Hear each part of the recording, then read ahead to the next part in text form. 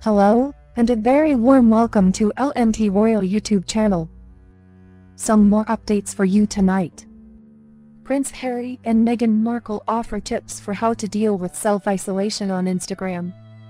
Prince Harry and Meghan Markle are taking necessary precautions to prevent the spread of the novel coronavirus. It's understood that the Sussexes, who are currently living in Canada, are taking appropriate measures and heeding the advice of the government to help contain the spread of COVID-19.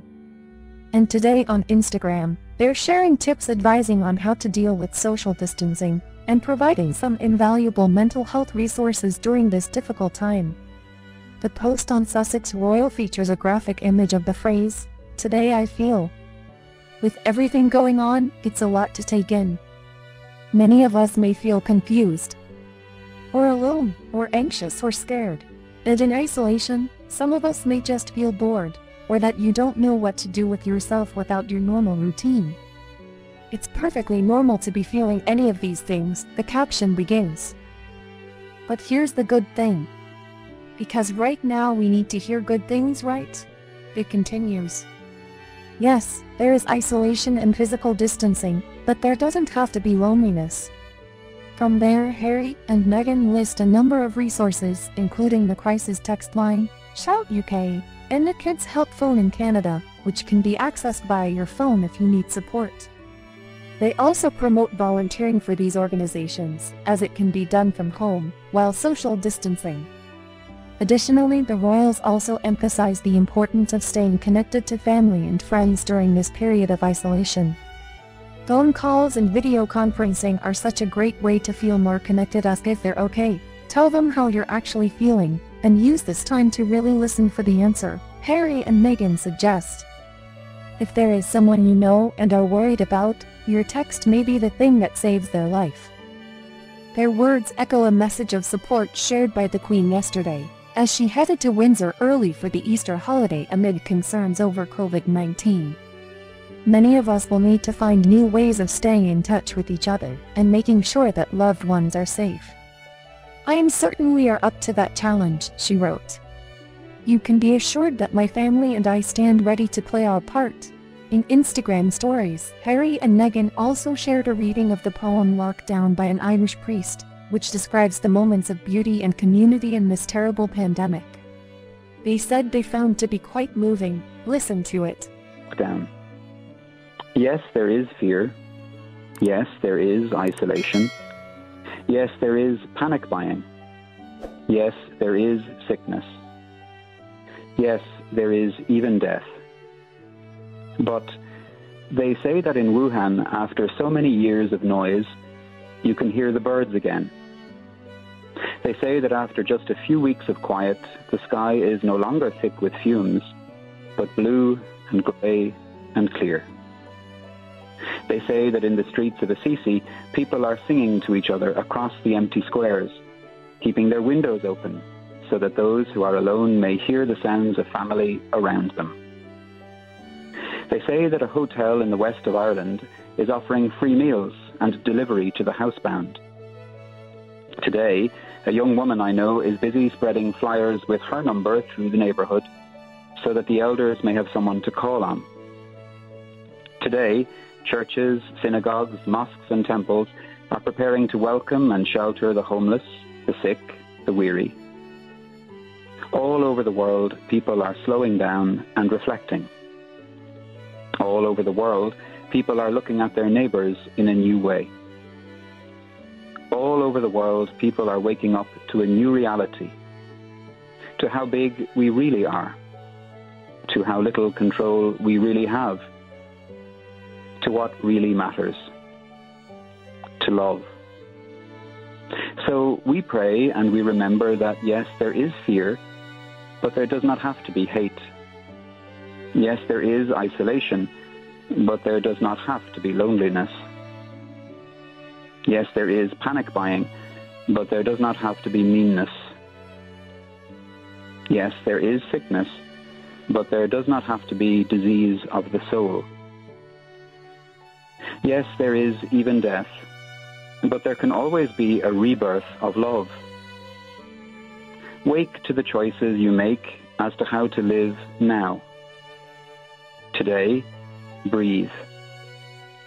Listen. Behind the factory noises of your panic, the birds are singing again. The sky is clearing. Spring is coming. And we are always encompassed by love. Open the windows of your soul. And though you may not be able to touch across the empty square, sing. Another report. Sam and Rex once offered $70,000 to say he hooked up with Meghan Markle. Before her life as a royal, Meghan Markle was a working actress in Hollywood. One of her previous co-stars, Simon Rex, recently revealed that several British tabloids offered him up to $70,000 to lie about their relationship by saying they hooked up. Rex explained on the Hollywood Raw podcast, "Nothing happened. We never even kissed. It was just like, we hung out once in a very non-datey way. She was just someone I had met on a TV show, and we got lunch." That was the extent of it. Markle previously starred on USA comedy Suits. When their one-time hangout session was made public, Rex says he was contacted by UK media looking for a scoop. The tabloids actually, when that story broke, a couple British tabloids offered to pay me a lot of money to say a lie that we actually hooked up, he said. And dude, I said no to a lot of money because I didn't feel right lying. Markle sued the owner of the Daily Mail in October, with husband Prince Harry accusing the British tabloid press of waging a ruthless campaign against his wife that echoed the treatment of his mother, Princess Diana. My British friend said to me, "I'm sure he's great, but you shouldn't do it because the British tabloids will destroy your life." And so on to other news, and the Duchess of Sussex didn't understand she would have to work hard, and believed she could drive around in a golden coach when she joined the royal family, according to Princess Margaret's closest confidant Lady Anne Glenconner. Lady Glenconner told that she believed Meghan Markle didn't realize that all members of the firm had to work hard when she married Prince Harry. The former lady-in-waiting revealed, "I think she thought she could drive around in a golden coach. But it's actually quite boring." Meghan and Prince Harry are currently self-isolating in Canada following their last official engagements as working members of the royal family earlier this month. Lady Glenconner went on to say that her close friend Princess Margaret did so much charity work, but often without any photographers, adding that this was unlike Princess Diana. She also revealed that she believes Prince William and Prince Harry dwell too much on their mother. She said the brothers go on about their mother the whole time. "I think it's a bit much."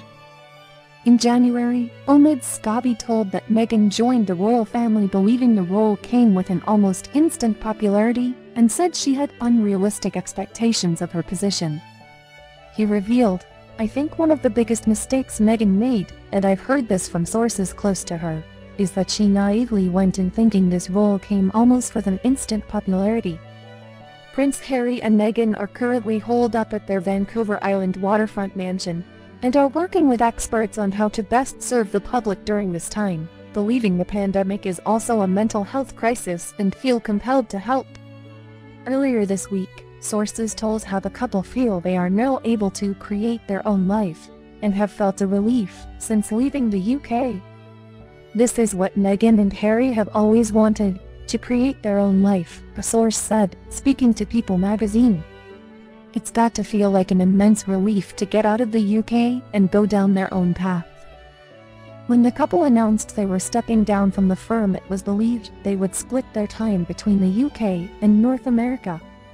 However, it is now thought the couple will primarily reside on the western side of the Atlantic, having only made fleeting official visits to the United Kingdom to wrap up their final royal duties. Since relocating to Vancouver Island, the couple have the freedom to do whatever they want because the locals don't bother them, the source added. Lady Glenconner grew up living next to Queen Elizabeth and her sister Princess Margaret at Holcombe Hall, which neighbored Sandringham. She became great friends with Margaret and was her lady-in-waiting until the royal's death in 2002. She has also known Prince William and Prince Harry since they were children, even bathing the boys together when they were young. Please support growing LMT Royal channel by subscribe channel, Like and share videos us. Your support is the motivation for us to produce better videos. If you have any suggestions for us, please leave your comments below. Don't stop.